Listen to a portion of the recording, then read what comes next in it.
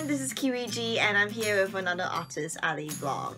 Now, I wanted to take some time to talk about the differences and pros and cons of doing small conventions and large conventions because I've recently just come back from doing a whole bunch of them, to be honest. There will be a time code at the bottom of the screen to skip to, when the tips really start because, I wanted to tell a couple stories first. You want to listen to the stories? Keep listening. At first I wanted to apologize to some people because I told a couple of people that I was going to be making a video about acrylic charms. That's coming super soon. I just, another convention came up and I thought why not do it? I still have stock left, I might as well do it, and things kept being pushed further and further back, and the last con I went to, SunnyCon, gave me a really good idea for this video, so I thought of doing that first, just because I'm still in the mood for it. And then the next one will be the charms video, 100%. So I'm done with conventions for a couple of months. I don't really have much stock left. I don't have anything planned for the immediate future. And but I've just finished doing MCM London, Yorkshire Cosplay, Comic Con, and SunnyCon all in the span of 3 weeks. And it's tiring. I'm very, very tired, and it was so much fun.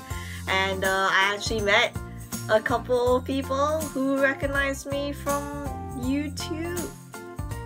That was really, really weird and really, really strange. So bottling down to it, I had indescribable amounts of good fun at all those conventions. Like there were some good times and there were some bad times, but that would be the same for any convention really. It's like none of them will really be excused from it. And I was kind of scared at first to doing a small con. MCM London has a total attendance of 133,000 people every single year, but Yorkshire Cosplay Con has about 5,000, maybe 5,000 a day. That's what their website says, so maybe like 10,000 the whole weekend, maybe 8,000. You never know, whoever comes back twice. To me, the experience of moving, because I've said it before, MCM London is my first convention ever. Why did I decide to do that first? So moving from MCM London to a convention that is quite small in comparison can be incredibly scary to some people. All those basic questions come up, like, are you gonna make enough? Would it be too quiet? Would there be any people there who would be interested in your stuff? All those questions are normal and they will come up for any con. I've done so many and I still think the same thing about MCM London. So I don't know what that tells you. But actually I ended up having a really good time at Yorkshire and SunnyCon. Like I want to go back in a year when it happens again. But I had indescribable amounts of fun there. It was different than I expected. Like a good kind of different, of course. So that's why I decided to make this kind of like shortish thing, hopefully shortish thing, to kind of like talk about my experiences doing a big con and a smaller con. So let's start with big conventions. The pros there are quite obvious. You have a huge convention hall. You have hundreds and thousands of people visiting. At least one out of that 100,000 will look at you and think that you are cool, and then they'll get your stuff. Like the odds are with you. And it's busy, there's always people on the floor, there's always cosplays to see, and the quiet moments, when everyone goes to lunch, when everyone takes a break, which happens, around lunchtime and towards the end of the day, is busy. There's always people walking in front. You never know who's gonna just stop and look at your store, or when you're gonna get a sale. It's all very antsy, just like ooh, what if this person will stop by? Oh, that person's got a Haikyuu cosplay, so maybe they will see my stuff and get excited and want to buy it. It's you're always on your toes. I can't snap. Why did I try? So you're always on your toes. And that's definitely, you know, the dose of adrenaline helping you stay awake without any food or water, or just I personally don't eat when I do conventions. That's not very smart. So there are negative things as well to doing a large convention like MCM London. You know, one of the more obvious ones will have to be the cost of it all. You know, the table, especially if you want to do fan art, the table itself is quite expensive, and even the Artist Alley tables are rising every year, which is fine. You know, the convention is only getting bigger and bigger.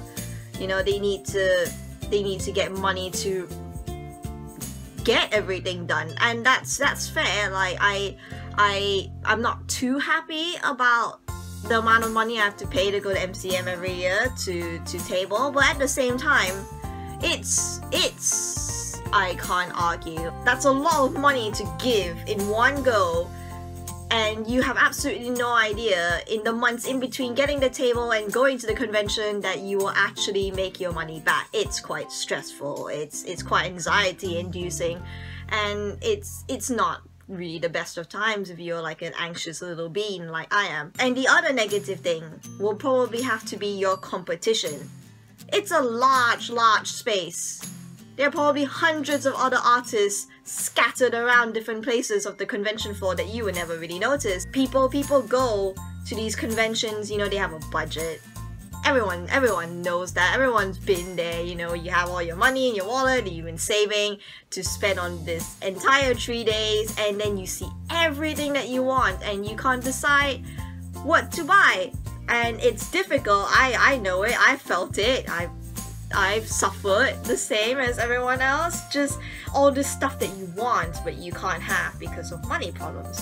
So that makes the competition tougher, because everyone starts thinking really hard about what they want to buy, and then you lose a couple of sales. All of that is natural. I definitely enjoyed large conventions like MCM. You know, you're never bored. There's always something to do, and if you have downtimes at your table, just get up and go walk around, and then you see the most amazing cosplay in all this room. Just buy a bunch of stuff for yourself. You know, you get all the good things about having a large con, but you have also all the bad things as well. You know, the money, the cost, whether you make it all back is really scary, and the definite concentration of the competition that you have. Now moving on to the smaller cons, I did Yorkshire Cosplay Con and also SunnyCon, and both of them have an attendance number of roughly around 5,000 to 10,000, and that's definitely a lot smaller than 133,000 people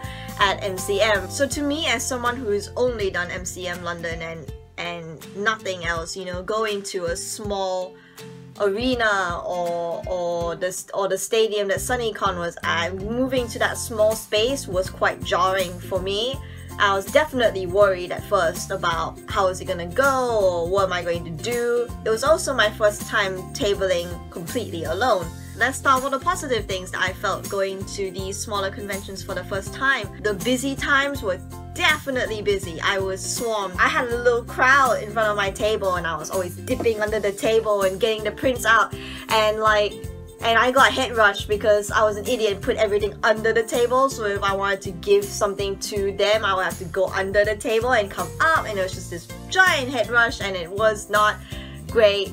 At SunnyCon, I decided to just put everything on the chair, the empty chair that I had next to me. Why the hell not? I have an empty chair anyway. And this was the thing that excited me the most about doing the smaller conventions. And at a big place like MCM London, when someone says that they're going to walk around and come back, no offense to any of them, it happens to me as well. It's just that MCM is a giant arcade of 1,000 distractions meant for you to spend all your money, which is fine. And I don't really blame people for not coming back, but I guess this is what I'm going for anyway. Like at a much smaller venue, at you know, a much smaller floor space, you know, you can't help but pass the same table over and over again.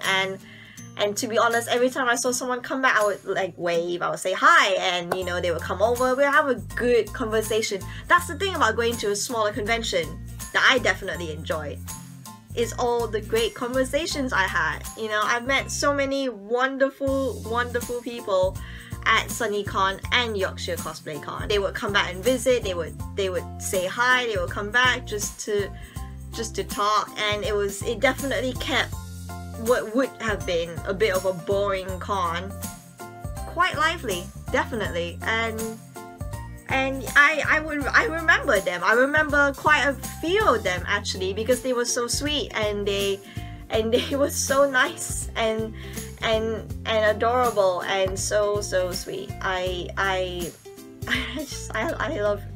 love all of them. I love all of you. I'm just getting emotional.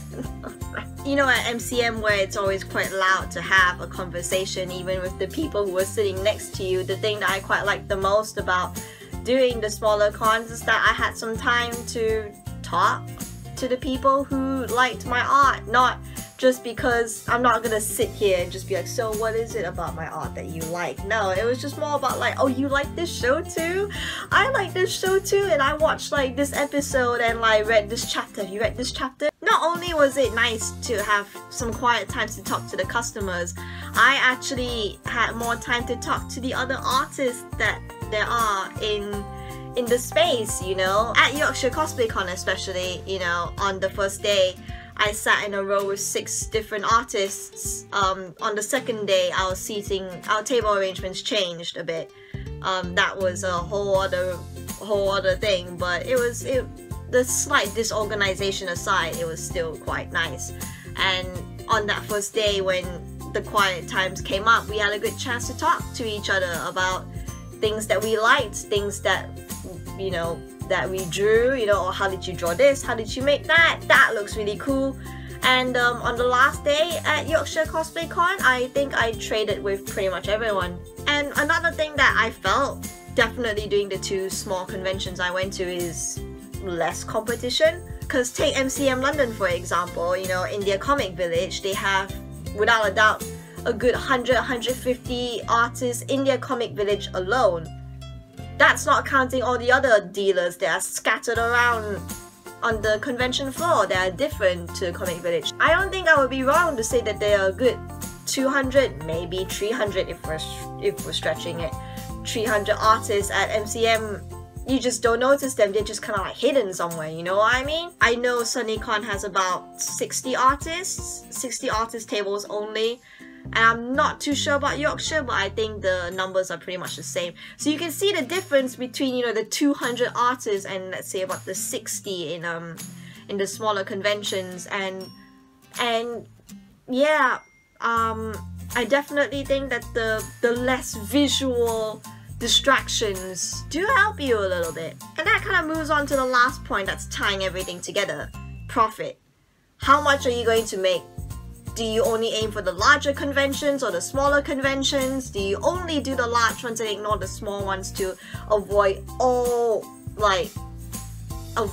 risk of losing anything? This is a bit difficult because I feel from this entire month that it all boils down to one thing, and it is unfortunately luck.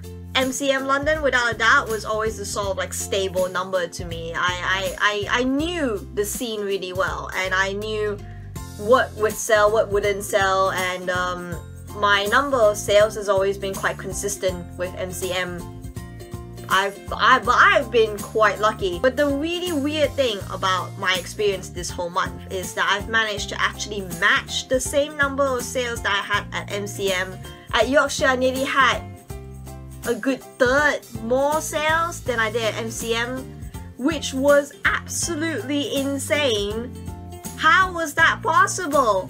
I'm still thinking about it. Pausing that for 1 second though, I know I just said that I've made the same number of sales at all the 3 conventions I went to this month, but that doesn't really mean that I'm gonna sit here and be like, everything is gonna be fine. Sometimes it won't be. Sometimes you're there and what you have to sell just isn't really interested to the people who are there, and that's quite unfortunate. Sometimes, you know, it's just a bad con weekend.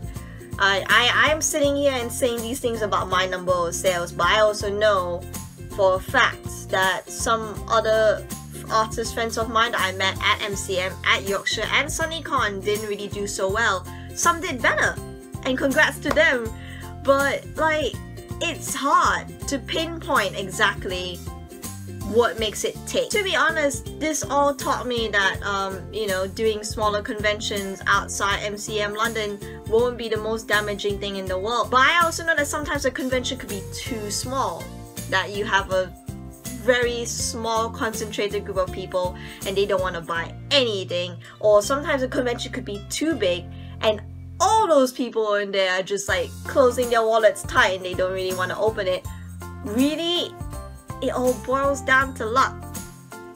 I don't really know how else to say it. I will add on my personal note that I am quite lucky because my convention stock has quite a wide range of something for everyone, and a comment that I got quite often was my table had everything that they wanted, which means they couldn't buy anything, and I said that's fair. Let's say, for example, if I were to go to a gaming convention, a convention that's strictly, you know, about games, I would definitely suffer more than anything because I don't have any gaming merchandise with me. Mine is mostly anime, cartoons, maybe a bit of games, but all those games are a bit old now, let's be real. I'm aware that the overall tone of this video is that I've spun quite a positive thing for smaller conventions, and I have to admit that I'm quite won over by the small conventions.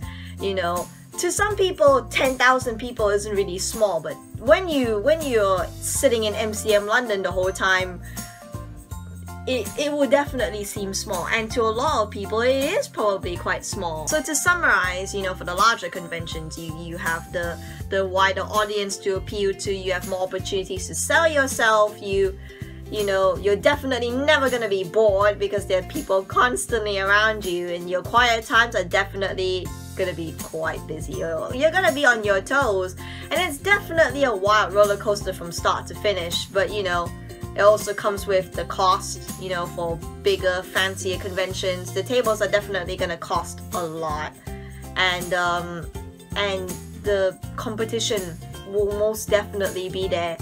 You know, on a side note, I just read that Anime Expo has 600 artists. Oh my god! I would like to go to Anime Expo one day to table, but that definitely made me scared. I'm gonna try it though. I'm gonna try it in a year, 2 years, 5 years. I don't know. One day I'll go. One day I'll try it. It's a room of 600 artists. Holy shit! And for the smaller conventions, yes, you have a tighter audience, you know, and you have to appeal to them, and you don't really have many other chances. But you know, you have more time to talk to your customers, make friends with the artists next to you. It's definitely a warmer, kind of like close, probably a little bit more like a family sort of feeling, and I definitely enjoyed that because it was a nice change of pace from MCM. But the cons are definitely, you have less opportunities to sell yourself, you have less opportunities to sell your goods, and the quiet times are so quiet. I fell asleep once at SunnyCon. I fell asleep for like 2 minutes. I jerked myself awake. And the last point is that if you're worried about profit and such like that, I managed to make more at Yorkshire Cosplay Con than I ever did at MCM London, which is wild. And I want to say that as a point to try and encourage you, not to scare you, to encourage you that it is possible. You never know. It really all boils down to luck. All you gotta do is try. And I kind of hope that this shed some perspective on the whole small cons versus big cons or something. I definitely enjoy both, and I definitely want to do more of both kinds of those conventions. It was definitely just a really good month overall. Very tiring, but a good month overall. And finally, a big thank you to all my Patreon supporters. Shout out to Jazz, Reckling Turtle, Pia, Dublade16, and Remy Rem. If you guys would like to have your names featured in any of my videos, or to get exclusive speed paints or cool art from me in general, I hope you check out my Patreon because I've got stuff like that there. And honestly, thank you guys so much for watching. This video was a lot of fun to do. It was nice to talk about all the things that have been in my mind ever since the end of SunnyCon. And I will see you guys in the next video. Bye.